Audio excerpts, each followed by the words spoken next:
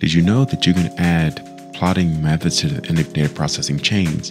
And so we can go from the same starting point, that same data frame, and get to a very different rendered output. Let me show you. In this video, we're going to take the iris data set and we're going to perform a number of different data processing techniques and then render those outputs into some sort of plot like a bar plot, box plot, or histogram.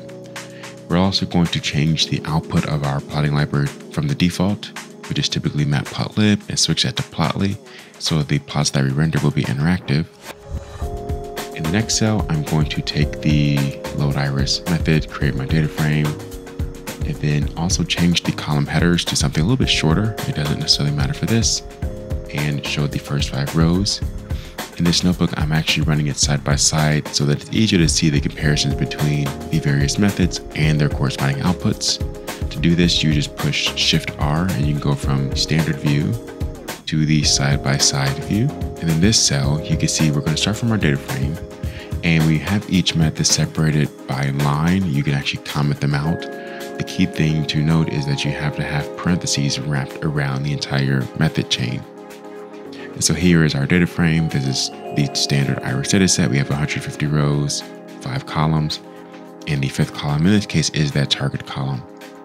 And so because I want to make a box plot and I want to separate them based on the variable I'm measuring, the sepal length, sepal width, I want to melt the data frame based on the target, and that will then create a new column called variable that will contain each of my variables. So sepal length, petal width, and the others are contained within.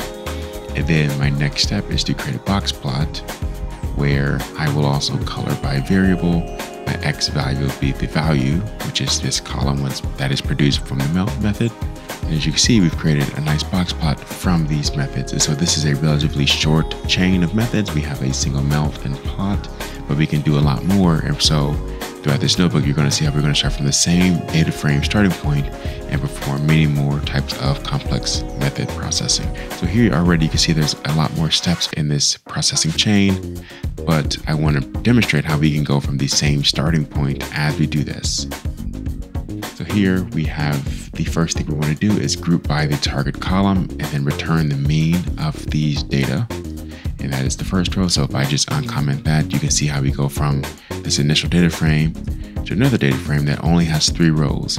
Again, that's because we're grouping by target, and then we're going to take the mean, calculate the mean of each variable based on this grouped variable.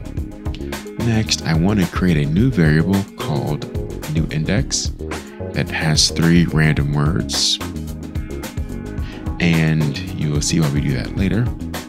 So here we have a column called new index, and in the next step, I'm going to set this new index to the index using the setIndex method.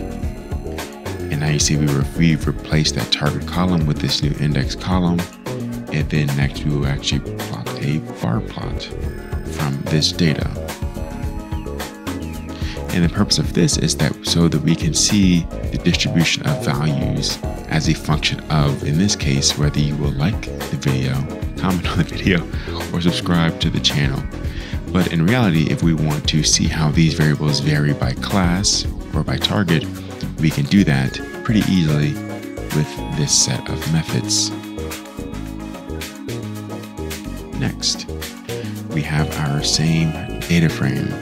And in a previous video, I showed how we can chain our own custom functions by using the pipe method. And so one of the key properties of this pipe method is that it takes in a data frame and outputs a data frame if you want to chain it to another data frame method. And so in this case, I'm going to pipe in my get PCADF, which again will compute the PCA of the data frame and also returns the data frame. And so when I run this, I now go from my 5 columns to my 3 columns, which are called component 1, component 2, and component 3, which again are the scores variables from this PCA. The next thing I want to do is merge in the target column. So I want to put that target column back on. That's actually stripped away when I do PCADF.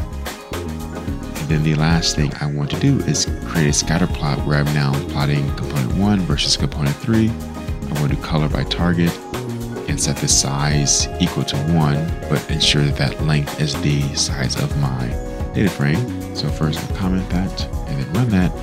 And you see that we now have our scores plot where I'm plotting PC1 versus PC3. And I've actually made the points much larger just for visualization purposes. And now you see we have 3 different combinations of methods, which have now each created their own set of plots: a box plot, a bar plot, and a scatter plot. Next, we're going to create a bubble chart from this. And again, we have our same starting point.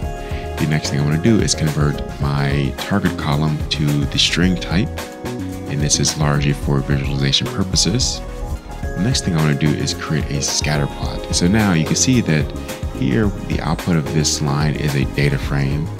It's important to note that the output of this .plot line is now a figure. And this is key because what we chain next has to be a method of the figure. If you want to track that, you can use the type method. And if we comment that line out, you see that the type is data frame. If we add this line back in, you see the type is this plotly graph objects figure.